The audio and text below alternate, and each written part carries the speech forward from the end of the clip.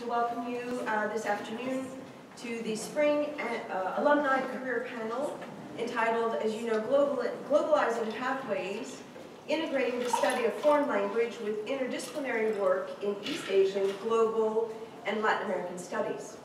Before I introduce our panelists, who are all here, ready to go, I would also like to thank the offices of Alumni Relations and the Career Center for funding today's event, and recognize especially the efforts of Laura Meter, who's standing back here.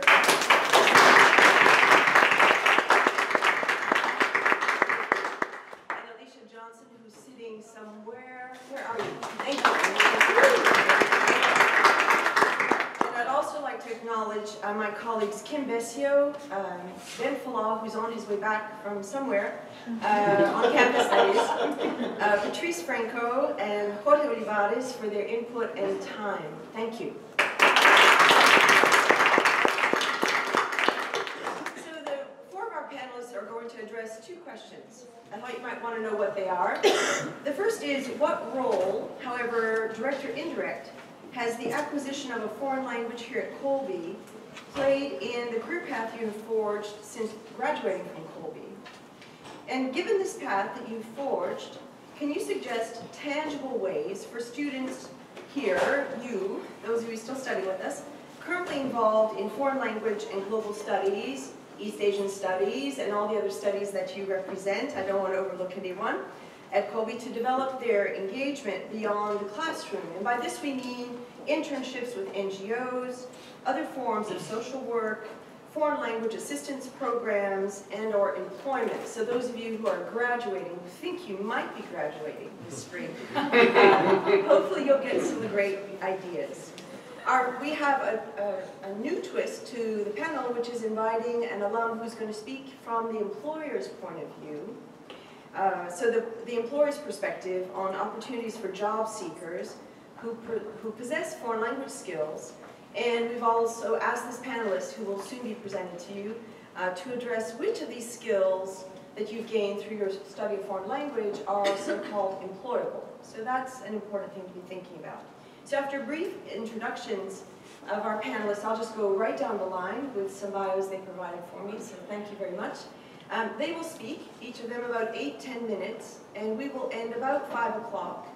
But there will be hopefully 10 minutes before 5 to take general questions, and then at 5 o'clock we'll all, hopefully all of you, go up to the pub and you'll be able to eat and drink merrily and continue your conversation. So our first panelist is Mariah Buckley, who graduated in 2007 with a double major in Spanish and Latin American Studies, and Mariah will thank you. During her time at Colby, Mariah was actively involved in volunteer work, sang with the Sirens, and participated in Colby Dancers. Upon graduation, she spent a few years working in the nonprofit world and then decided to pursue a career in healthcare. She is now a registered nurse and lives in Scottsdale, Arizona with her fiance, Chris. Congratulations. Zach Fritzhand is a 2008 alum who majored in East Asian Studies with a focus on Mandarin. He moved to China and worked for another Colby grad who founded China's oldest specialty coffee roaster. He managed the sales and marketing departments prior to beginning his graduate degree at the Fletcher School of Law and Diplomacy at Tufts University. He hopes to graduate in May. We hope that he will, right? And has been working part-time for a multinational agribusiness and commodity trading company for the past 8 months in the specialty coffee division. It's a mouthful, I know. Yes. A mouthful of coffee. Yes. Do you have samples to share with us? Well, we sell to Green Mountain, so... All right. Thank you. Abby Hall, 08, right here, is a program coordinator at Duke University's Global Education Office, where she advises students who want to study abroad in Latin America, Spain, Africa, and Turkey. She's originally from Vermont.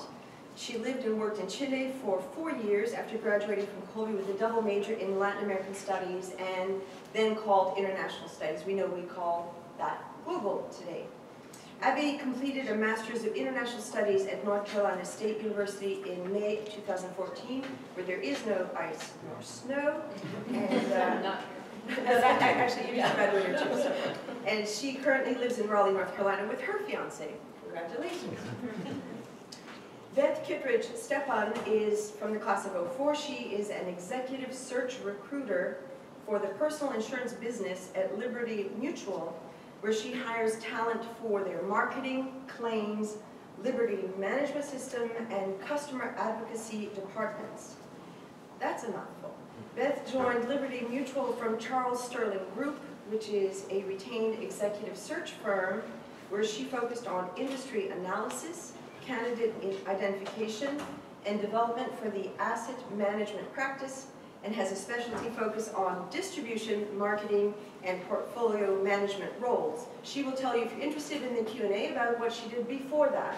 But I would like to share that she's a graduate of Colby College. That's a big surprise, right? With a dual major in Latin American Studies and Spanish.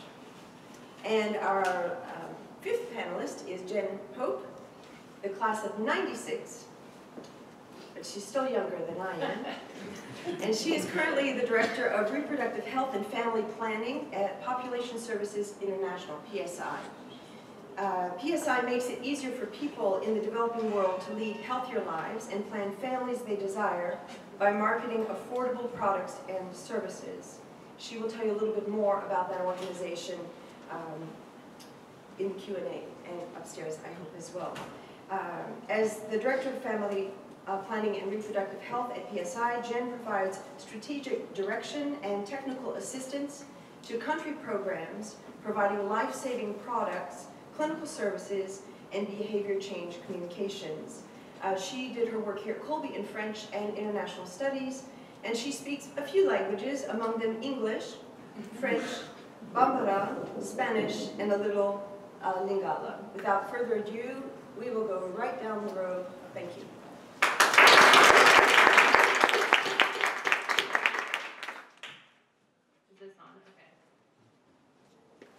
All right, well, thank you for inviting me to this panel. It seems like just yesterday I was sitting in your seat, so I'm really honored to be here. I was not a language major per se here. I was, as I said, Latin American Studies and Global Studies, but I did take a lot of language courses here. And I would say that learning a foreign language directly impacted my career path. While I was here, I studied abroad in Chile for a semester, and after I got back, my senior year, I basically spent either working on my honors thesis or planning how to return to Chile after graduation. And so the path I took to return to Chile was to be an English teacher, and I did that for a year and a half, and it was a great experience, definitely a learning experience. But I realized that wasn't really the path for me, and so I, quite by accident, got hired as a study abroad program that was based in Santiago, and helped American students, quite like yourself, to adjust to life in Chile. I used Spanish, obviously, on a daily basis, living in a Spanish-speaking country, and even though it was really hard, I spoke Spanish with the students from the US who were studying there because it was a language immersion program. And then after a couple years in that job, I decided that I really wanted to dedicate my life, I guess, to helping students study abroad. So I came back to the US to get a master's degree in international studies with a concentration in international education. And during grad school, although I didn't have to use my Spanish, I definitely wanted to keep it up. So I volunteered for a legal aid organization working with immigrant women who were trying to get a certain type of visa. So I was an interpreter for the lawyer. And I also did an internship with a community college working with a lot of ESL students. And I guess in my current job, I don't use Spanish, I would say, on a daily basis, but at least on a weekly basis, reviewing contracts in Spanish and syllabi and speaking with our overseas staff. So I would say that if I didn't know Spanish, then I definitely would not have the job I have today.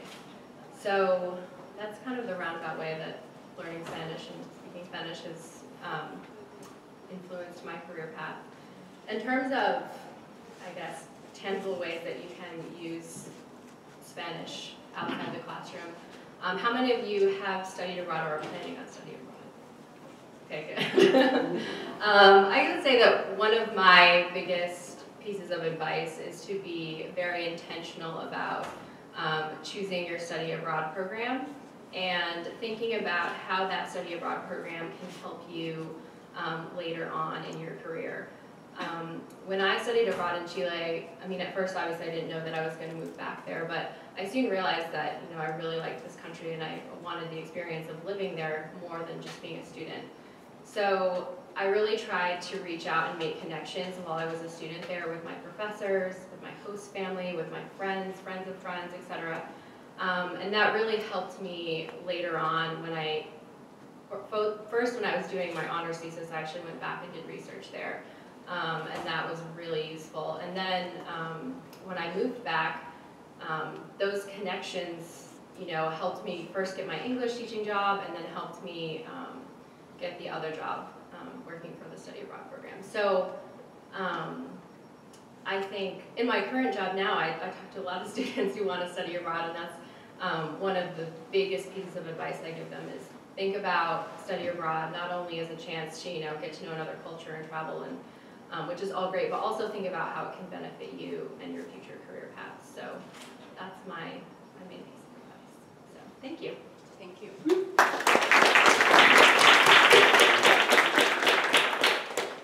So unlike Abby, it's been a little while since I've been here, but also since I remember being in your shoes.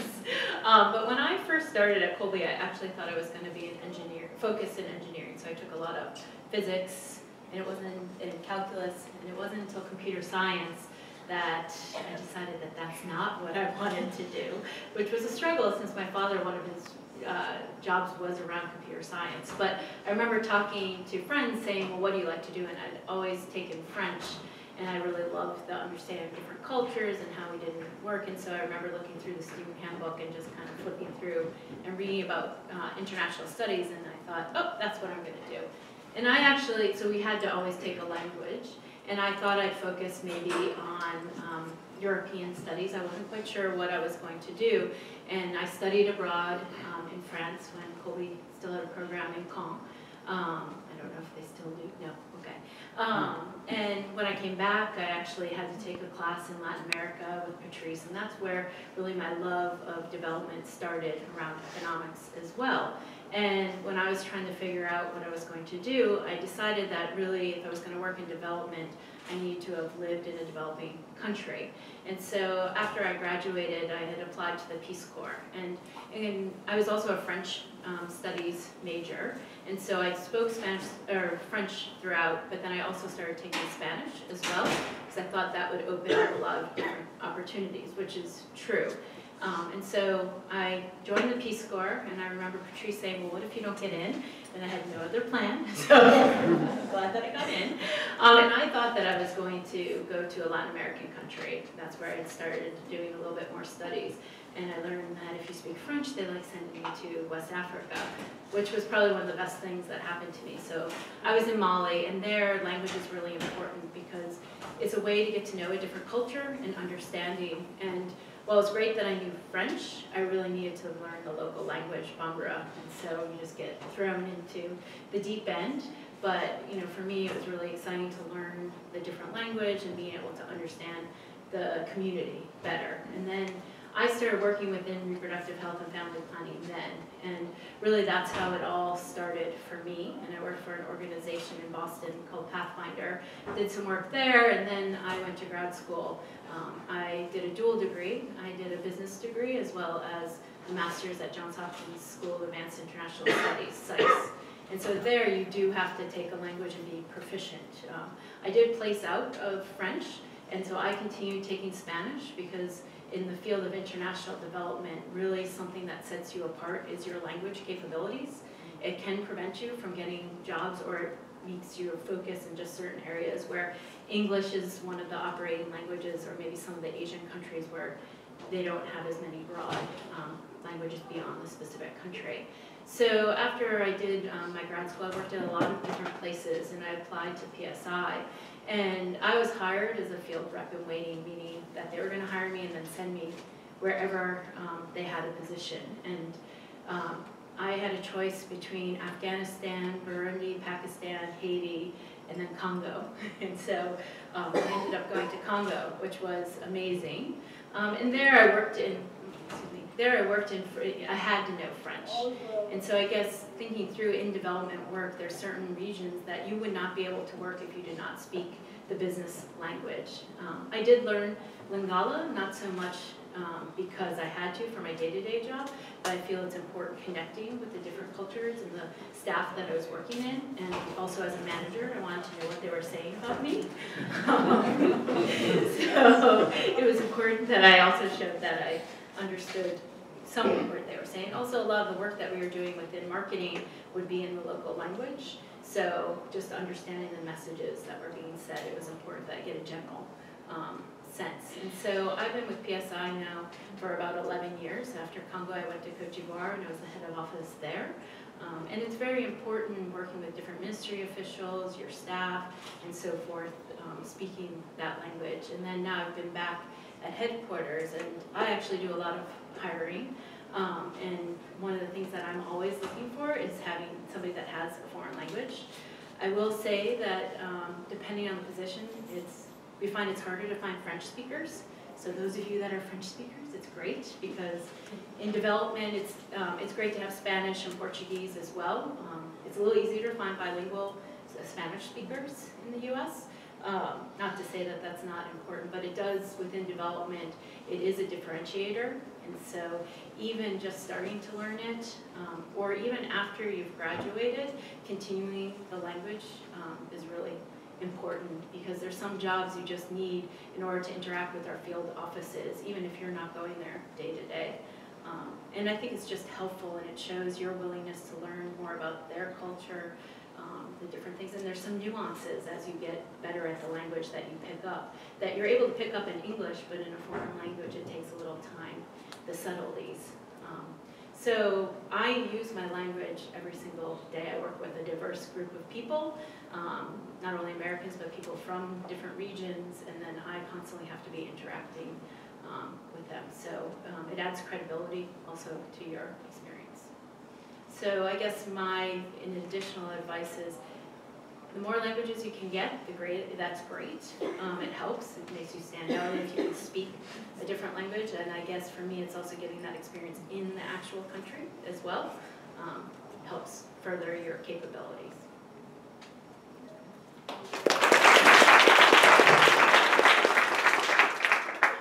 I probably won't need this, actually. Yeah. Both? That's all right.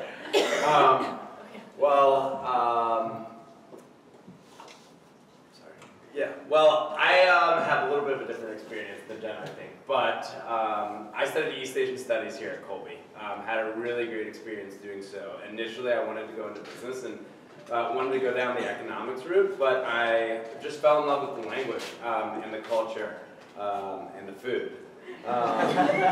So when I had the opportunity to go abroad, I didn't really understand what learning Chinese would actually, how that would add value to my future career. And when I had studied the language for 2 years before going over there, and didn't really understand how poor my Chinese skills were. I went to class. Sorry. Yeah, I owe you a beer after this. But I went there and I kept the language pledge. And so what I will say is I developed a very strong foundation of the language. It gave me the ability to pick it up much easier than I think a lot of the other students had. I understood the sentence structure and I had a lot of vocabulary, but actually getting that out and being able to speak it was a challenge initially. Hopefully I forgave myself. So I think studying abroad was definitely a very valuable experience. It allowed me to become conversational. And to Jen's point, I think understanding and being able to identify with the cultural aspects of what being able to speak the language gives you is almost, if not as valuable as learning the language itself. Being able to relate to people on their terms is so important. I mean, not even like within America, but like across any sort of business platform or any sort of interactions. Being able to relate with people through their languages. Like this is something that we've been discussing a lot at school, and something that we've been discussing a lot internally at the company that I work for. So after coming back and graduating, I worked, I found my job through the Colby Alumni Network at Arabica Roasters. This is China's oldest specialty coffee roaster. I knew I wanted to go back to China, and I knew I wanted to farther develop my language skills. And I reached out to Stuart, who's still there, who's still roasting, and who's still hiring interns from Colby. For those people that might be interested in going to work in China. And it wasn't really until I started managing the sales and marketing teams and managing people on a daily basis that my Chinese skills really started to improve. And it's just incredibly valuable to be able to communicate with the people that you're working with. I don't think I would have been able to excel or even been able to work there for as long as I did had I not been able to speak the language, because there just wouldn't have been any way to communicate. And so I worked there for 2 years and then decided I wanted to go back to school and knew I found a passion with coffee, but I wanted to move one step up in the supply chain and work for the trading side of the business, which has been a great transition for me. Bless you. Thank you. And when I first started working there, languages, having the ability to speak a second language is sort of one of the requirements to work for a company like this. Almost everybody at least speaks Spanish, just because of where we source coffee from. There's a lot of Spanish-speaking countries like Colombia, Mexico. And no matter where you're going, you have to have the ability to speak a second language. And a lot of my work actually over the summer was figuring out, we wanted to enter into the Chinese market and figuring out exactly what the strategy would be. And I was contacting and calling people in China to understand more about what the Chinese coffee market looked like, the types of people, if we wanted to create an e-commerce platform, how that would work. And so I was still using my language skills to this day. So I think it's definitely the most valuable part of my experience at Colby. Also, it was, I mean, it basically was all the courses that I took were Chinese.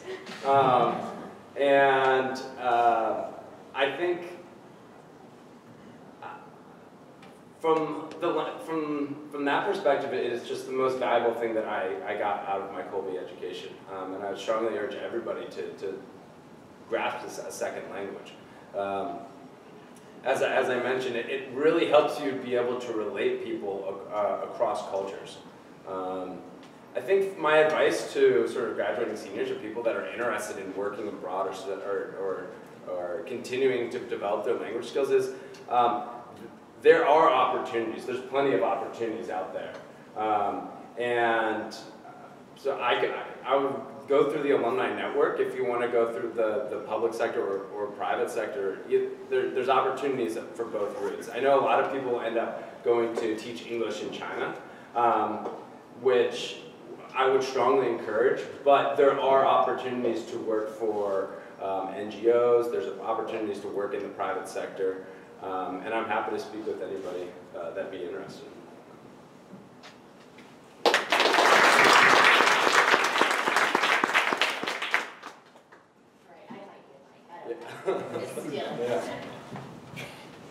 All right, so the first thing that I've been thinking as I'm sitting up here listening to everyone is how many of you have had a family member or friend ask you why you're majoring in a language?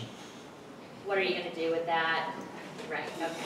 Yeah, I got that a lot too. But I think after listening to everyone, I can safely say that you can basically do anything you want with a language major.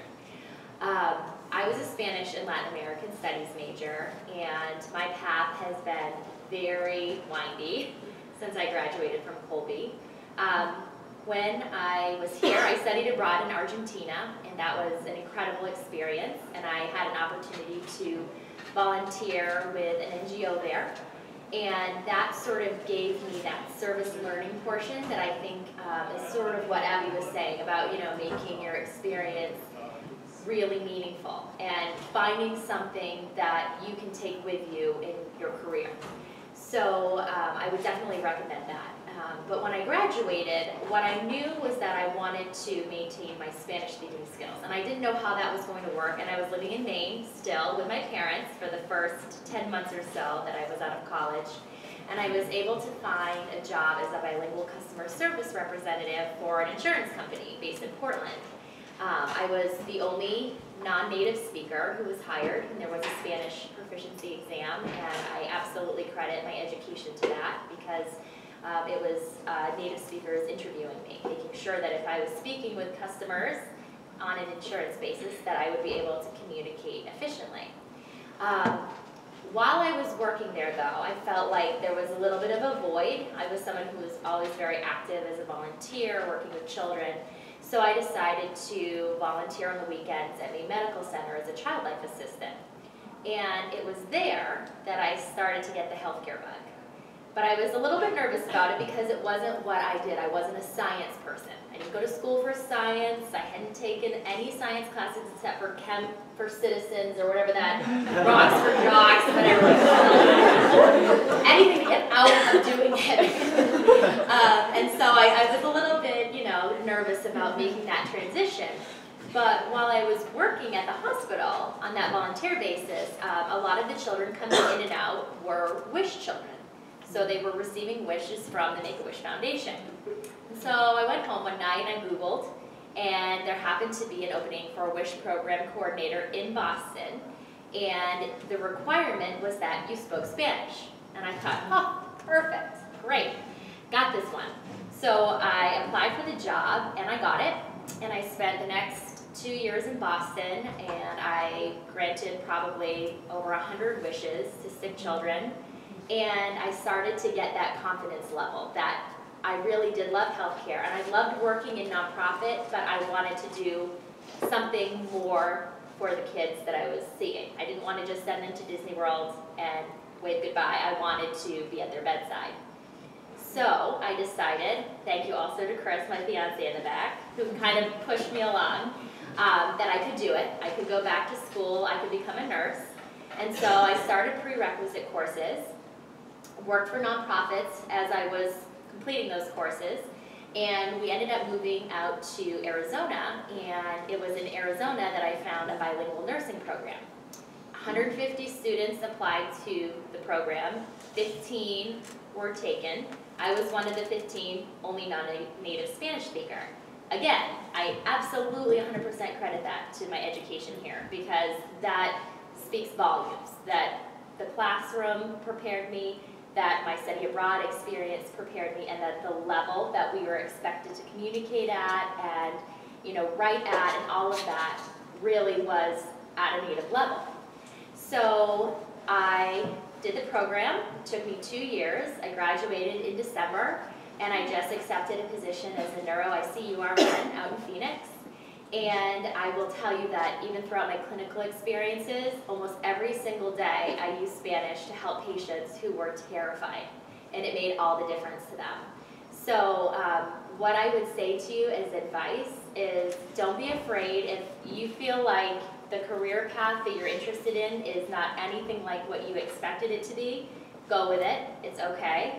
There are opportunities, and your language skills and any type of international studies, global studies, East Asian studies, whatever you are doing, that will help you better serve any person you come in contact with, whether it's at the corporate level, whether it's in law, whether it's in healthcare, teaching, you name it. But what I would say is, If you are not sure what you want your path to be, the best way to both keep up any language and culture skills and also sort of hone in your ideas is through volunteer work. So if you're working in a job and you think this is absolutely not for me, but I need to make my payments on my car and my rent and all of that, we all get that, you have to have a job. Find something on the side that you can do as a volunteer. Go volunteer at a hospital, go tutor students in a classroom. You know, there are plenty of opportunities, even here in Waterville. While I was at school here, I was an ESL tutor for a Colombian student who had just moved here. He was just adopted, and he didn't know any English at all. And I went and sat in his classroom with him and helped translate and helped him understand English and his math and everything. There are legal aid programs, as Abby mentioned. You know, there are a bazillion ways that you can get involved and you can really figure out what path it is that you belong on. But whatever it is you want to do, just know, as you've heard today, that there are 1,000 different ways to achieve your goals, and it might take some time and some patience, but this education that you're getting right now is absolutely going to help you do that.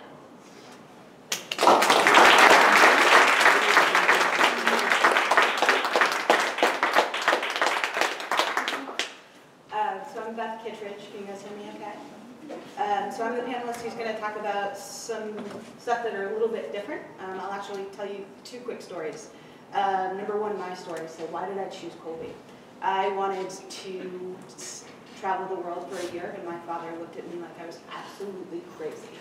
So I found a program with Colby where I could go to Salamanca, and all I wanted to do was learn languages and be in another country and just learn, and I credit that opportunity to so much, being 18 years old and getting on a plane and just going and not really knowing, but being with 20 peers, I would say 5 to 6 are whom are still my best friends in this world, because we went on an adventure together and had a great time, and we learned a language.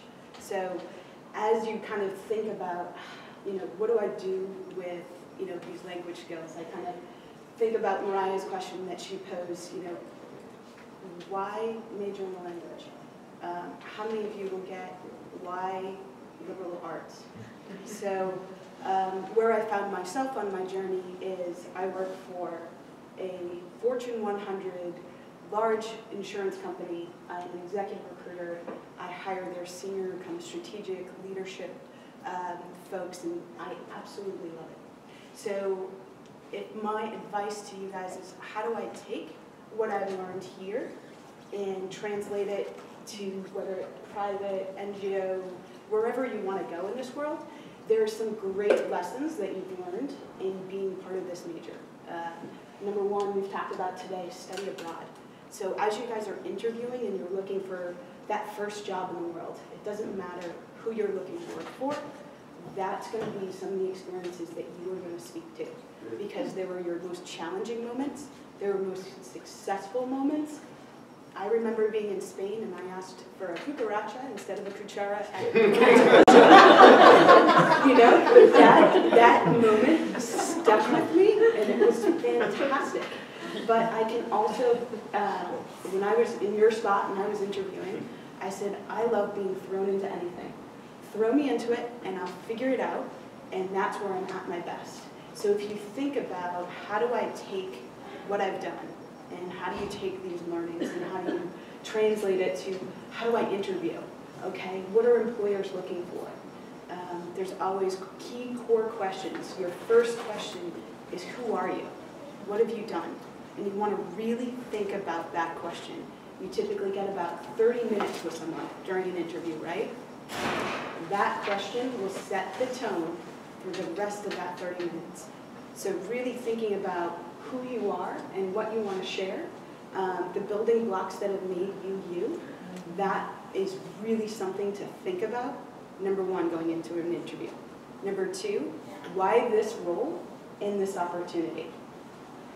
Number 3, why this firm?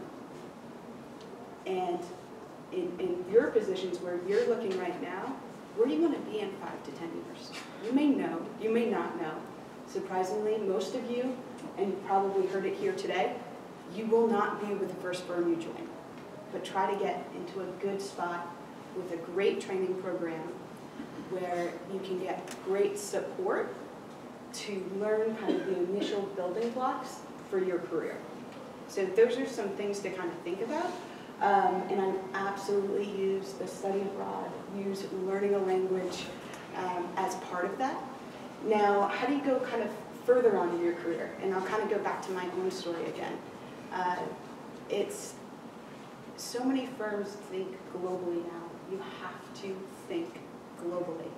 So even though I haven't, necessarily been back to Spain or been back to Argentina, and I'm not using Spanish on a daily basis, the great thing I know is when our international business unit wants to build out their executive search team, I have the building blocks. I can do it.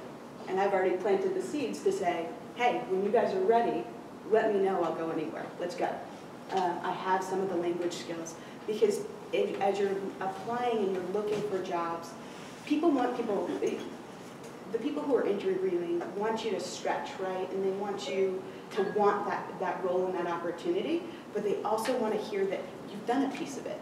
So I can always say, I've done that. I've lived in Spain, I've lived in Argentina. I know how to be in a country where I don't know the language, I'm fine. And so using that to know that you can kind of take this and make it your own, whether it is part of your day-to-day, and it's what you live, eat, and breathe, or you're just bettering yourself to become someone great in a global environment.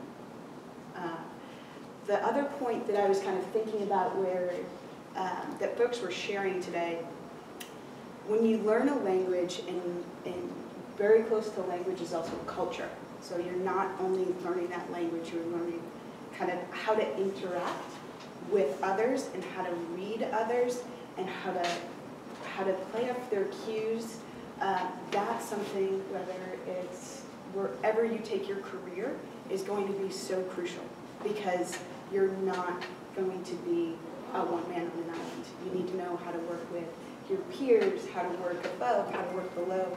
And I think I credit a lot of kind of learning a language and being in another country where you can't always get all exactly what everybody's saying, but you're using other points and other kind of facial expressions and body expressions to understand. And I think that's really important as you engage with others kind of throughout your career.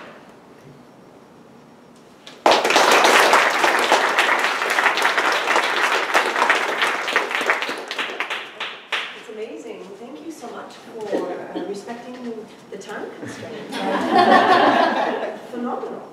We have really plenty of time for conversation here. Food will await us at 5 o'clock, so we have 20 wonderful minutes to fill with your questions. And if you have ideas that have come up as you've been listening to each other, take it away. But please, is there a question on the floor to begin with? Okay, great, thank you. So Abby, I heard you say like you learned Spanish like while you were studying abroad. I've heard someone say like that she studied abroad in Japan, but like the local Japanese student just like after they know she's like foreigner, they start speaking English.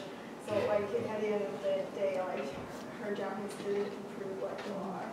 So how did you solve that?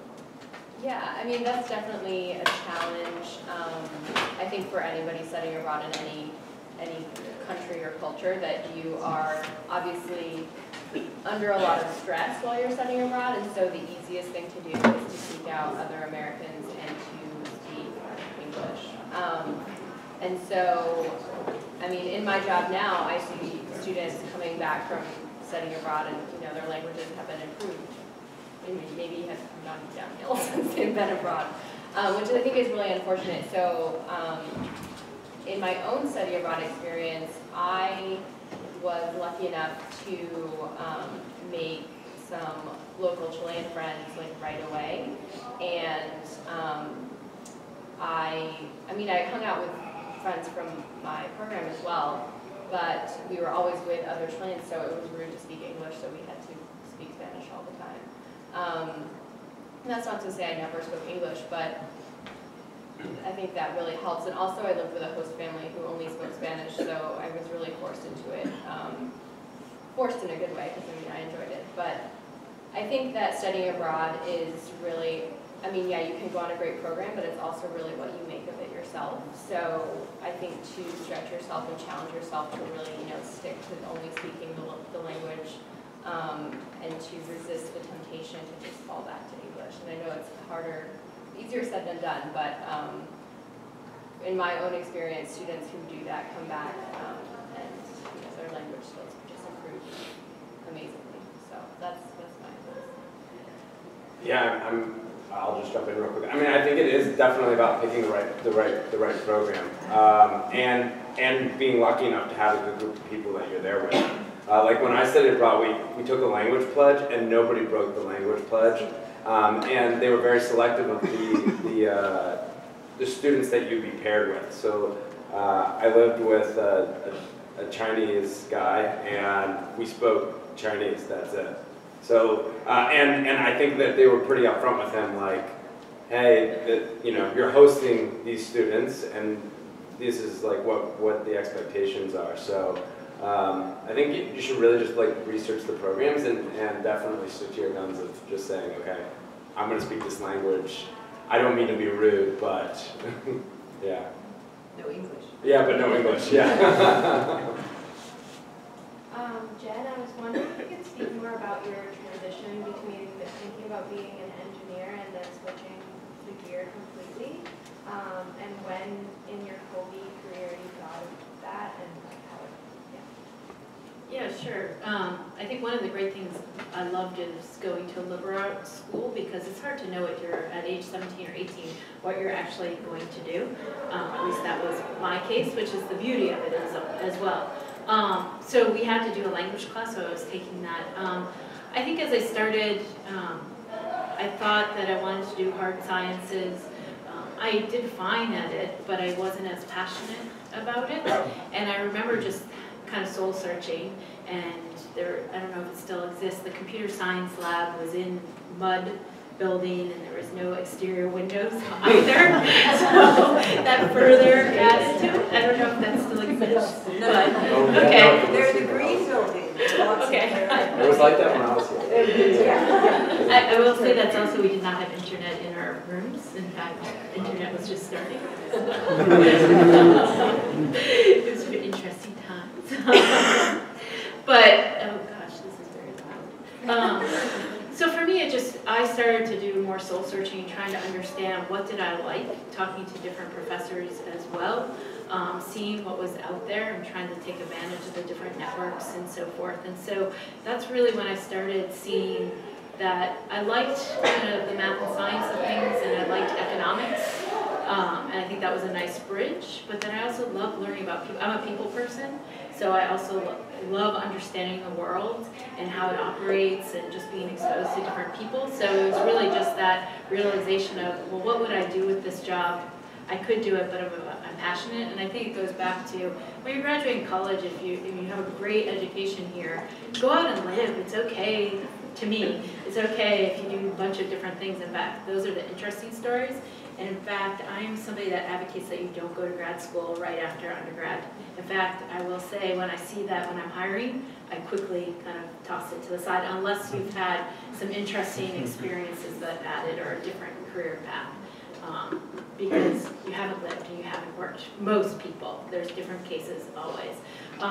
So I think that's where you get to figure it out. So it was just kind of by happenstance that I kind of got to that. And just from the executive recruiter point of view, I absolutely agree. I think it's really great to speak up a little bit. We've got some. Oh, sure. Can you guys hear me now? I think it's great to go out and get real world experience before you go get a graduate degree. It will make you a more desirable candidate to have both the real world knowledge as well as the academic knowledge as well. Could you speak a little bit more, Beth, to, we've been asked recently to articulate the employable skills of, well, I'm in humanities, so it's for a lot of, well, actually most of you in here, and I'm not saying what you're doing in social sciences is not important, but I think it's the humanities that have been under siege. So when you, and you're hiring as well? Are all of you hiring in a, no? It's all right. Maybe I want a job. But could you put that in concrete terms? So you look at somebody's applied, and they're coming out of a liberal arts background. What do you see that the language and the interdisciplinary work across these studies we're thinking about, what skills are they bringing that other candidates are not?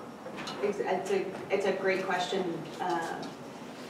I was starting to go there when I said, you know, why liberal arts? You need to be able to very clearly and concisely tell people. I was taught to consume information, ponder information, understand what the story is, and tell that story in an articulate manner. That is so crucial in today's world, whether it's on a slide deck, whether it's understanding data and data points. What is that data telling me? What is the story behind this? That is hands down one of the things that employers are looking for most. How can you take in disparate pieces of information and help us create a better business situation? The answers are not there.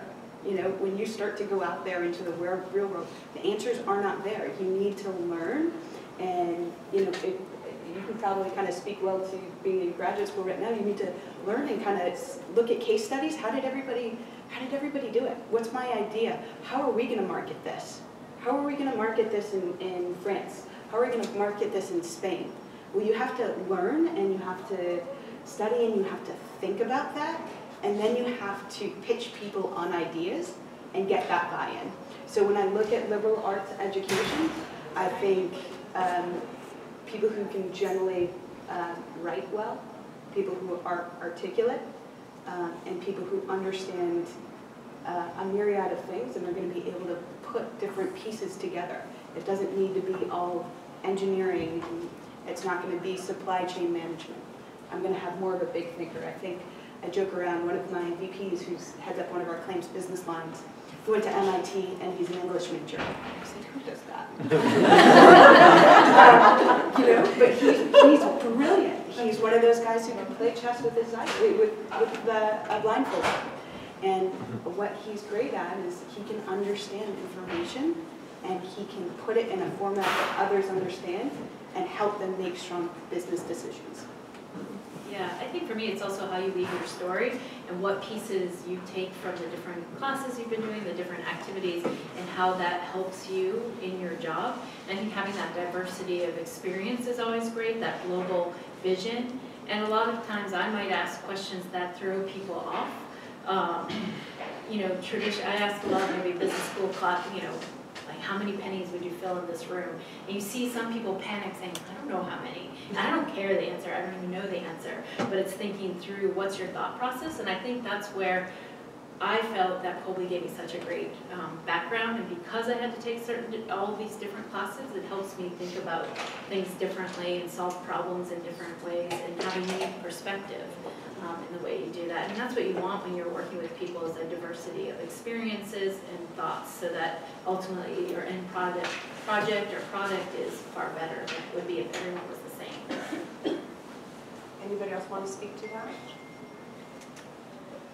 Well, I think Beth brought up an interesting point earlier that I just wanted to touch on. Of when I was sitting in your guys' shoes, I really had no idea what I wanted to do. I knew I was graduating and I knew I needed to get a job. Like that was the logical next step that I heard people did. So I just went out and I knew that sort of, I'm a salesperson, so I knew I liked talking to people, and I knew that I could be good at that. And I wasn't very picky. My thought process was, I'll get a job and I'll know at the very least I'll find something that I don't want to do for the rest of my life. And in doing so, I actually learned a lot of very valuable skills that allowed me to accelerate my career when I was working in China and where I currently am.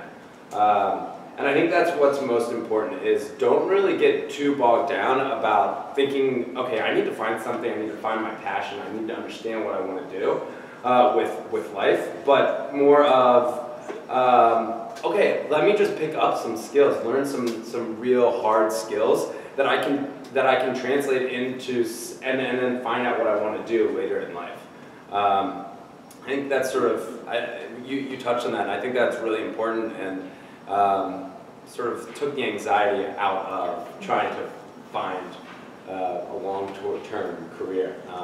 And then coffee just sort of fell into my lap after that. Yeah, it's easy for me to say. I wouldn't stress if you are graduating and finding that perfect job in your career field. I mean, you can worry about that when you decide what you want to do for if you go to grad school or whatever. I know many people that have career shifted as well. Yeah. And grad school is a good opportunity for that. I also think that doing internships, I mean, I never have taken an internship that wasn't paid, so there are ones out there that are paid, even if it's a small bit, and actually a lot of the people we hire at the entry level, we're taking from the pool of our interns, because then we get to know them.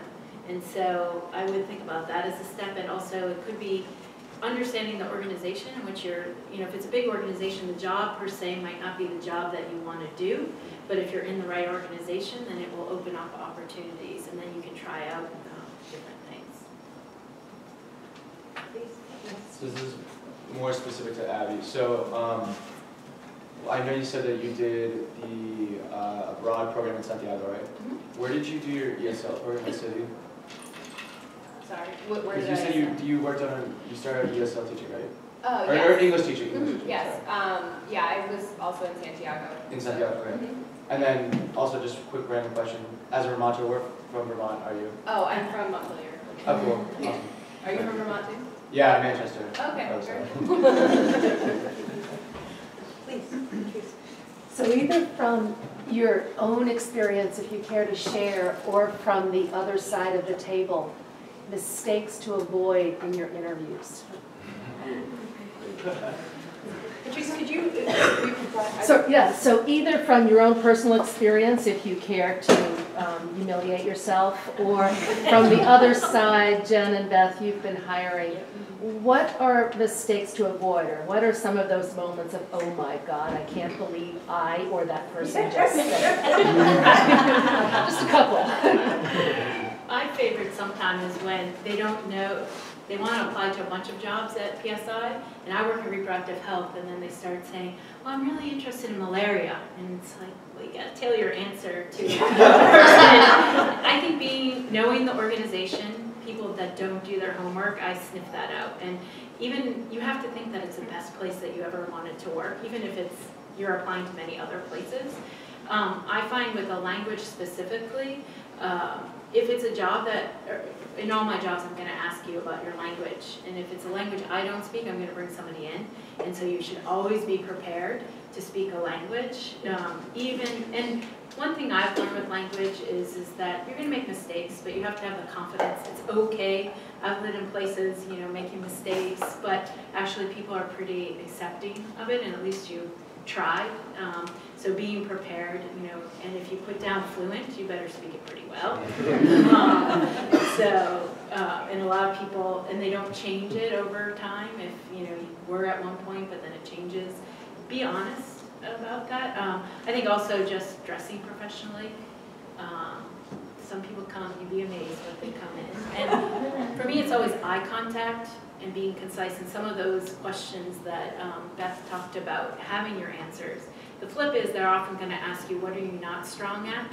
Or where have you made a mistake and you've fallen down, or what you've learned from it, and trying to think of those answers that, it's not like, oh, I worked too hard, but thinking through something. Sometimes people are too honest, and you have to balance that.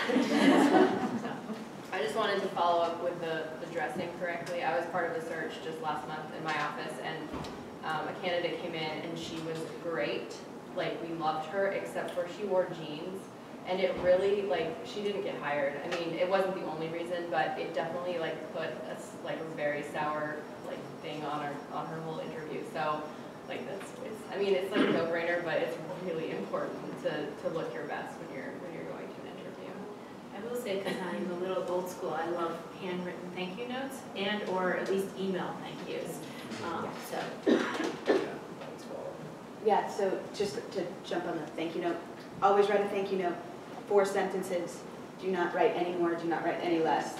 You don't win a role because of an interview, but you will lose it. So grammatically correct, check your spelling, do not send it from your phone because it could come out in different fonts, in different font sizes, and with different spacing. Just get on a laptop and send it. In terms of, what not to do and what to do, you really need a nice combination of confidence and humility. That's what people want to see. You want passion, but not too much passion. But you want to let people know that you're confident in your abilities, but you're willing to work hard, and you're looking for an opportunity to do that. That phrase will win you over more than I can even describe to you guys. But you need that humility as well. Definitely do your research. So just like you were going through your college search, every firm has a different culture. So you're expected to act and kind of think in a different way. So our firm, we have a huge hub out in Seattle. So we look at some Amazon folks. Amazon's a fantastic, fantastic firm. But a lot of what drives them is you have to be a subject matter expert, and you want to really be able to confidently describe what your expertise is, and it can come across in our culture as a little combative. So it's talking to people who are there and using like the Colby Alumni Network. I know people have reached out to me and just saying, hey, what's the firm or what's the culture like? For us, we have to be collaborative. So if you don't come across as kind of be a strong team player, that even though that's just the culture of the firm that person's used to. So do that legwork to understand what that culture is. What else not to do? I feel like I could write a book. Don't over-contact the people. It turns me off after a while. I mean, it's one thing, I definitely use the Alumni Network for people who are hiring. There's so many CVs that we get that, and I find people coming out of college, they'll put all their college groups that they're in, and there might be 20. And you need to prioritize based on what you think might fit best within the organization. So just keeping that in mind. But definitely, I am very willing to talk to different people from Colby. I always enjoy it because I also recognize that I understand the brand and the equity. And so I would love to have more Colby people at PSI. There's 3 of us. There's also a Bates person as well. But actually we're more alike than some of the other people, especially when we talk about sports. Patriots winning. And one thing off of that, be articulate, be clear and concise, but not too concise. So that first question, so tell me about yourself. You need to practice that. You need to practice that in a mirror. You need to practice it in the car on the way to the interview, or maybe not on the subway, but practice it. Tell it to your friend. Tell it to your significant other. 30 minutes, that should be no longer than 2 minutes, maybe a minute and a half at most. So you want to really have that down.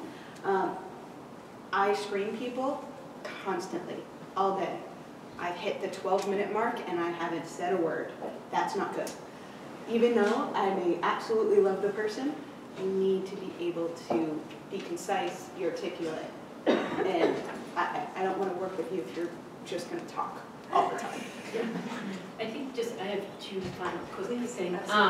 One is, at the end I always ask, do you have any questions for me? And so always having a couple of questions that show you've done your research, but then also gauging if the person is kind of getting glass-eyed and kind of being quiet, stop talking as Beth was saying. And then just when you do get your job, I always recommend people should try to negotiate. And I particularly say that for women, because women tend not to, so it can't hurt. It's not like they're going to take away the job. They can just say, no, we can't offer it, but make sure you negotiate. Salary or? Yeah, salary. And there's other ways. We have time for one Yeah, more, then we'll go upstairs and eat and have more informal conversation. Please. Yeah, I was just wondering, in those 1 or 2 minutes that you're supposed to talk about yourself, how much should be academic, professional, personal? How should you negotiate management? I think it's it really depends on your own story, right? And where you are in your career. If I'm interviewing now, I may high level kind of touch upon the fact that I studied abroad my first semester of college, just because that's an additive point for me and helps me explain me. But where you are, it's your employer wants to know who you are. So your story, like, hey, I grew up in DC, you know, whatever your particular story is, they're going to want to know that. And how have you made it through? How are you resilient? How do you kind of fight through things? How have you been successful? How have you pushed forward? Those are the questions that I would try to incorporate in that story. Yeah, I think another point to touch on is just when I'm looking to hire somebody, I'm looking for somebody that I'm going to be able to like get along with also. So I try to make those interviews much more of a conversation than really like, you know, shooting questions at somebody and bouncing and trying to get their answers. But I'm looking for somebody that I'm going to be able to work with and not get fed up with halfway through the day, and somebody that I can trust, somebody that I know, okay, you have these responsibilities and I know that you're going to do them and do them well, where I'm not going to have, it's not going to create more work for me. So I really just want to make sure that I'm going to get along with this person and that I know that they'll get done what I'm hiring them to do. Yeah, we always have a saying, would you want to have a beer with them? Yeah, It exactly. depends on the individual. Yeah. But that's how the culture thing Definitely. is a big fit. And I think now with LinkedIn, you can also, people that you're going to be interviewing with, it's helpful to get a little bit of their background, because then if you can make some sort of connection, yeah, then you can sort of, no, definitely, that's it. Well, this has been so rich. Thank you so very much.